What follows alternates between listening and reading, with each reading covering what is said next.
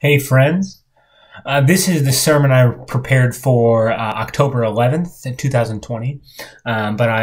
As I've done every week for the last, I don't know how many months, I'm recording the post on here in case you missed it this morning or you couldn't make it to Thursday evening online worship, or if you just want to go back and catch up on where we are in this series.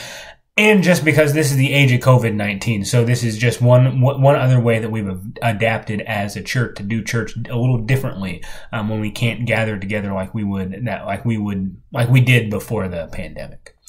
So the scripture I'm going to focus on is Exodus chapter 32, verses 1 through 14. So let me share that. Let me read that, and then I'll start sharing my thoughts on it. So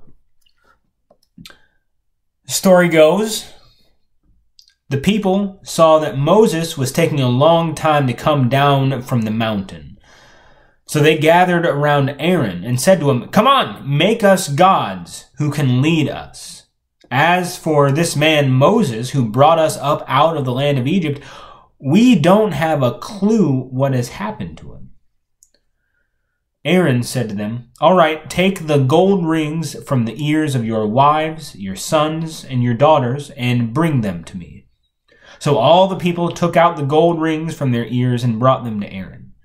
He collected them and tied them up in a cloth. Then he made a metal image of a bull calf, and the people declared, "These are your gods, Israel, who brought you up out of the land of Egypt." When Aaron saw this, he built an altar in front of the calf. And then Aaron announced, "Tomorrow will be a festival to the Lord." They got up early the next day and offered up entirely burned offerings and brought well-being sacrifices. The people sat down to eat and drink, and then got up to celebrate. The Lord spoke to Moses up on the mountain, "Hurry up and go down. Your people, whom you brought up out of the land of Egypt, are ruining everything. They've already abandoned the path that I commanded. They have made a metal bull calf for themselves. They've bowed down to it and offered sacrifices to it and declared, 'These are your gods, Israel, who brought you up out of the land of Egypt.'"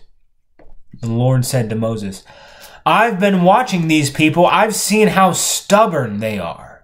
Now leave me alone. Let my fury burn and devour them. Then I'll make a great nation out of you."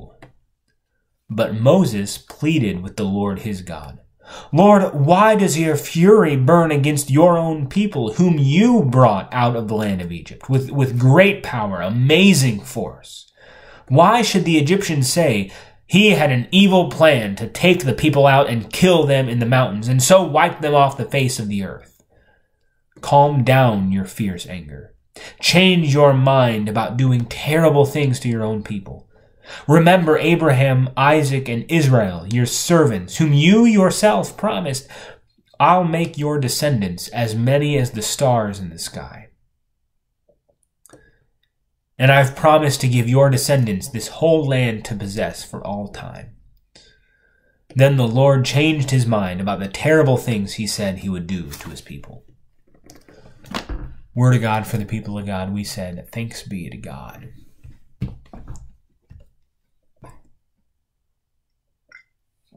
Now, I've shared before that I was a trumpet major in college. I started as a music education major, thought I wanted to be a band director, and then I eventually, middle of my sophomore year, dropped the education part, but still got the music degree. And I think like most of us who went to college, I romanticized those years. I graduated in 2015, so I haven't been out that long, but still, I think the romanticizing started about a month or two after graduation. I am sure that it was not as wonderful as I start to remember it. But at the root of it, when I think back on those 4 years, at the root of it, I think the work of a music student really did give me a lot of meaning and a lot of purpose and direction in my life in those 4 years. For all the good parts of it, it did give me, and there were certainly healthy and unhealthy parts of that. So on the healthy side, I really found my tribe because of that life. There was, among a lot of the music students, there was a really deep community there. all the time that we spent in rehearsals and performances, all of the really transformative experiences that we shared, all of the growth that we had as musicians and as people, and just all the time we had to spend in the music building together, practicing, working on music theory homework, just spending time there to escape from other things we should be doing. So on the healthy side, there was a lot of that, and that gave me a lot in life, and I wouldn't give that up for anything. But on the unhealthy side, I sacrificed a lot of things that I probably should not have.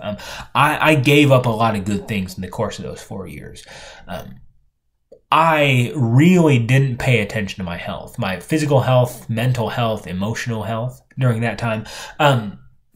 I got myself to this place where if I didn't spend at least 2 hours in a practice room every day, I'd have all kinds of anxiety.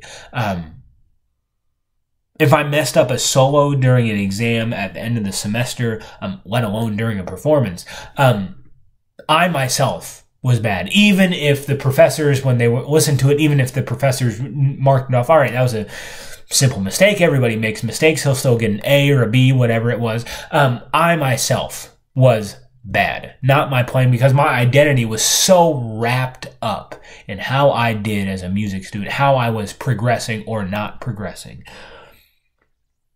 Now today, music continues to be an incredibly important part of my life.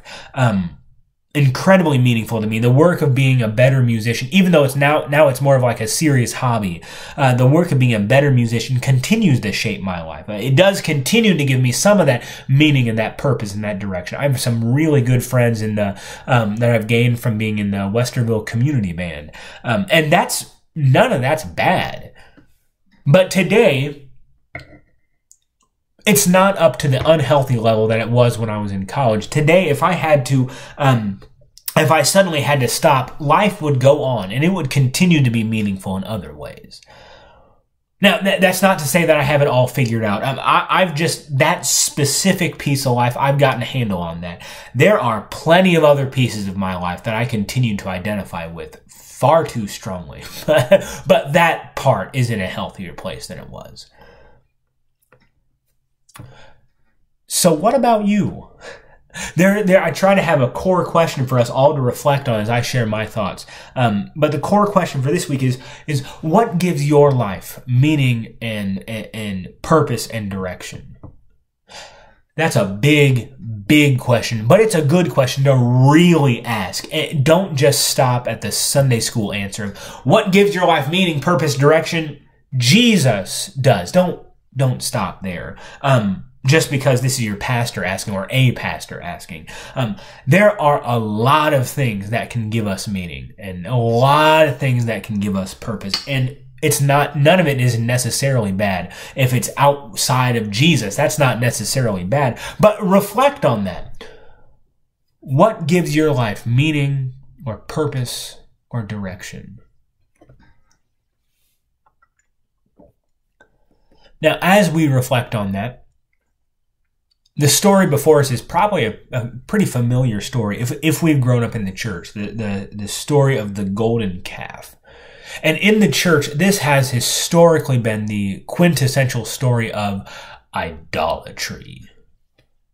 The Israelites worshiping a golden calf in the wilderness while Moses is up talking to God on Mount Sinai. Now, idolatry. Normally, when we talk about that as something really obvious and awful, worshiping idols. But really, idolatry is something far sneakier than we would normally think. At least than we normally portray it. Idolatry, it's really a common piece of human life, far more common than I'm really comfortable with, but it's more common than we think. So what makes something an idol? Let's start there. The basic Christianese answer for this, the language that we use in the church, is that an idol is something that we put in the place of God. Now, nothing wrong with that. It's not a wrong answer. That's fine. But what does that really mean? Put in the place of God. What does that really mean? There are so many good ways to answer that question. I'm going to share what I think, but there are other good ways to answer this, and I'm recording this on October 10th. I could think something different tomorrow when I'm preaching this in-person worship. But for today, how I understand it, to have an idol is to look at something or someone else besides the God of Abraham, Isaac, and Jacob, besides Yahweh, to look there for final, ultimate meaning and purpose and direction. To look somewhere else besides God for that ultimate meaning, purpose, and direction. So, in the story, we see this. It's not just the golden calf that symbolized that. In the story, we hear the people yell at Aaron, "Make us gods who can lead us." The people are out in the wilderness. They've camped out. They haven't been moving in a while. Their normal leader, Moses, has been gone for days, almost 40 days. That's over a month. Moses has been gone. So they need guidance. They know they need this, so they take things into their own hands. In this really desperate situation, they take things into their own hands. And that's just a basic human tendency. Today, we live in an increasingly complex world. We feel the need for guidance, for protection, for comfort, for meaning. And we get a sense that that need is bigger than any normal human being or any earthly thing, bigger than what any of that can provide. So we raise, not consciously, we unconsciously raise something or someone up higher than they were meant to be, higher than our earthly station, and we locate there in that thing or in that person our source of meaning, our source of ultimate direction and ultimate purpose and protection. So in that light, again, we ask, what gives our life some meaning and purpose and direction? What is that for us? I'm not condemning any of it. I'm just saying that idols are sneaky.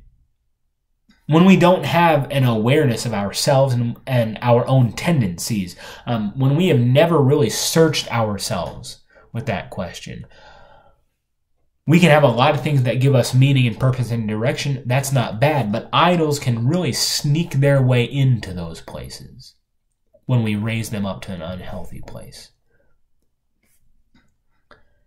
That's what we see, I think, in this story before us. Now, to us, making a golden calf and building an altar in front of it, that seems like pretty obvious idol worship to us, right? The Ten Commandments, we know the Ten Commandments, that is obviously condemned there, but it was different for the ancient Israelites.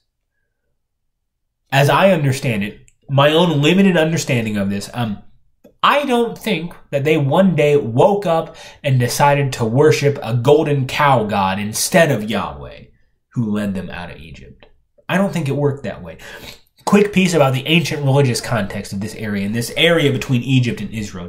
I'm not an expert, but quick piece. Polytheism, worshiping multiple gods. That was everywhere. That was the norm. The existence of multiple gods was just part of their worldview. That was how they viewed the world, the existence of these multiple gods. Now, right at the top of the Ten Commandments, it says, "Have no other gods before me." Now, notice it does not say there are no other gods, like we might imagine it today. It just says, don't have any before me. So there's an assumption, in my own limited understanding, there's an assumption that there are other gods, divine beings, deities out there. They are out there, but the Israelites are to be loyal to this God, Yahweh, and no others. Now, this idolatry, if we can understand it in that context, it's seemingly clearly condemned in the Ten Commandments, but it snuck up on Aaron and on the people. Moses left Aaron in charge, but Aaron is the one who made this calf. So what in the world happened? From Aaron, That's where Israel's priests come. They come from the line of Aaron. It's only Aaron's tribe. That's who can be priest. No one else can. So he's the original priest of them, but he's the one who makes the golden calf. So what in the world happened here? I can imagine a couple things. This is just imagining that none of this, I might be wrong. Who knows? But I don't think Aaron was leading them to actually worship a different God. Like, here's this golden bull calf God, and here's Yahweh. Let's leave behind Yahweh and worship this whole different deity in this golden calf. I think he was actually trying to help the people stay faithful to Yahweh in a really desperate situation. Because the people are scared. They are anxious. They need certainty. They need security. And Moses was the mediator. The people would normally go to Moses to handle that. But he's nowhere to be seen. He's not there. And he's been gone for a while. So the people bring all of this to Aaron because he's the one in charge. He's got to deal with this. And they demand that Aaron make them other gods. So in this high-pressure situation, Aaron makes this desperate attempt to try to keep everyone together, because this was not just about their religious life. This was about the ties that held them together as a people. This was desperate. If they didn't have anything holding them together as a people, they would just die out there in the wilderness. So Aaron makes this desperate attempt, and he capitulates them a little bit. And he makes a golden calf. But I don't think he meant the calf to be a whole different god. I think that he meant it to be a physical representation of Yahweh, to try to keep the people faithful to Yahweh. A golden calf, that was just a common religious symbol around other tribes, around other people groups in that same area. It was just a symbol that was out there. So I think Aaron capitulated just a little bit. Let's stay faithful to Yahweh. Let's make an image of Yahweh to try to keep faithful, to try to keep together here. Now, that still follows under a thou shalt not, right? That still falls under there. Don't make any physical representation of Yahweh because of what will inevitably happen next. And we see that. Because it becomes clear, Aaron makes this calf god, whatever his original intention was, Aaron makes this calf god, and it becomes clear that the people will be worshiping this image as a whole different god. Here's calf god, here's Yahweh, let's leave Yahweh and worship calf god. When that becomes clear, Aaron throws a Hail Mary, and he builds an altar, which they could do in Israelite life, builds an altar to Yahweh, to God, and declares a festival to the Lord, not to the golden calf, but a festival to Yahweh, to try to get a handle on the situation that is just suddenly spiraling out of control. So in that way, idols are sneaky. False gods can really easily sneak up on us.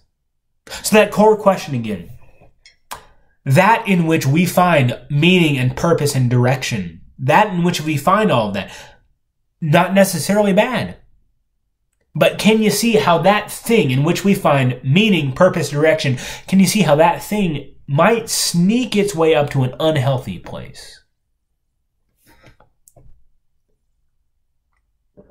Now, it's clear idols look different today because for us in the West, the general religious landscape we've moved away from gold, silver, wood images for the most part.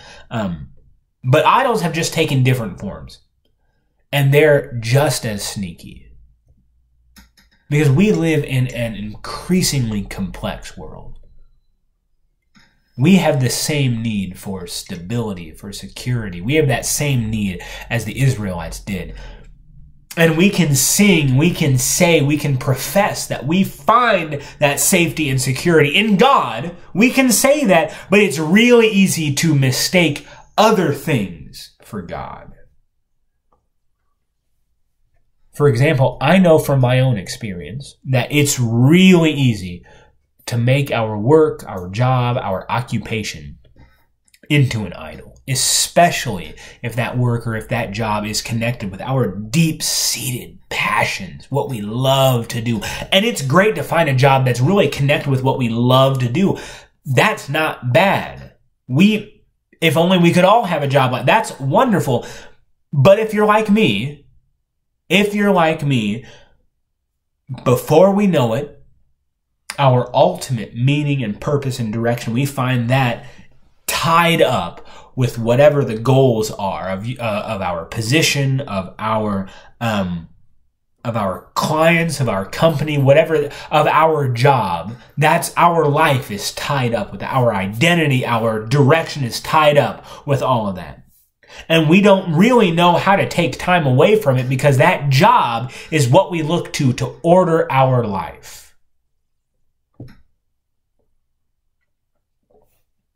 Now, it's also really easy to locate God within systems of human power. We imagine that the purposes of God align 100% with the goals, the policies, the actions, the agenda of a country, a specific party, a specific leader. And there's often no outright denial of Yahweh, no outright denial of Jesus. But just like when Aaron made the calf, we don't intend for it to take the place of God, but that's what happens. So we come easily, maybe not intentionally, but easily to locate God within systems of power. So when the country goes to war, that war is apparently a holy war. When policies and actions of the rulers continue to oppress minority groups and they cry out that they can't breathe, we don't listen. And we baptize those policies and those actions because they're coming from a Christian nation, so obviously we're not oppressing anyone. And eventually, we find ourselves taking cues from the powers that be for what to think, how to behave, how to treat other people, instead of taking those cues from Jesus. But it's all hidden behind pseudo-Christian language, so it can't be an idol, right? It's hard to pierce through that. So again, we keep asking, what gives our life meaning, purpose, direction, consciously and unconsciously? Small picture and big picture. And again, it's not necessarily bad. I'm not condemning any of it. I'm just saying it can sometimes just sneak up to an unhealthy level of importance. Idols are sneaky. So this story calls us to identify the idols in our lives. Who or what have we raised up higher than they were meant to be? What or who besides Yahweh, besides Jesus, do we look to for ultimate meaning and direction and purpose in life? What are our golden calves? I keep saying this, but idols are sneaky and they're tricky. So this is easier said than done. Self-awareness is hard work. Because we all who belong to Church of the Savior, we're all professing Christians. None of us have denied Jesus, at least that I know of. But it is really easy for a metaphorical golden calf to slide up there right alongside God. Now, we've been working through the grand story of the people of God since June. That's been this long worship series we've been going through.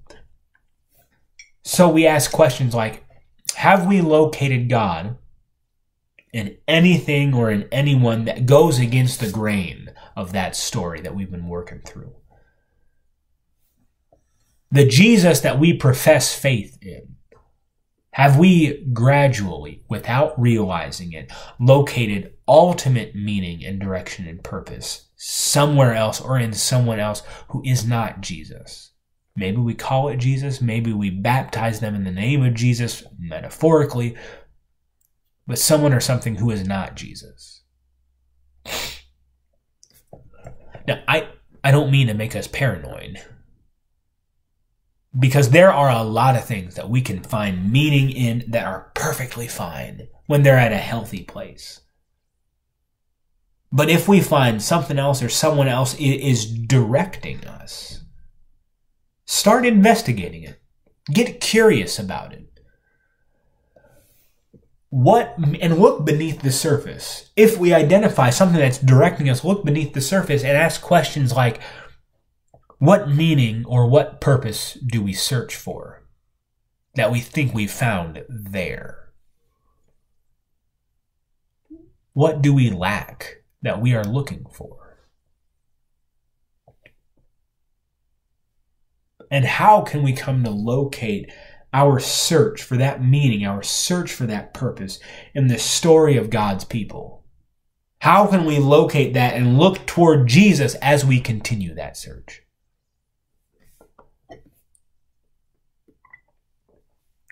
Now, I can't answer those questions for you. I can certainly help, and we can certainly help each other in that search. Because human life, it just does not work. It is not sustainable. It is not life-giving. It is not ultimately meaningful when we order our life, when we find our purpose outside of the God of Abraham, Isaac, and Jesus, outside of the grand story of the people of God, outside of the life of Jesus. Even if we profess our allegiance to Jesus, even if we say we believe in that story. So may we keep searching.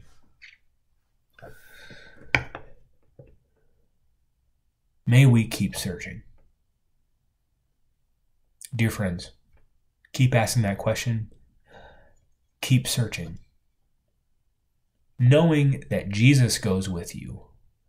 The grace of God is with you. And that there's no condemnation in what we find.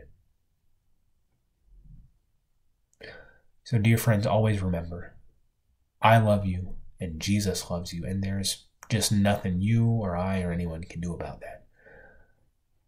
Grace and peace, dear friends. Have a great day.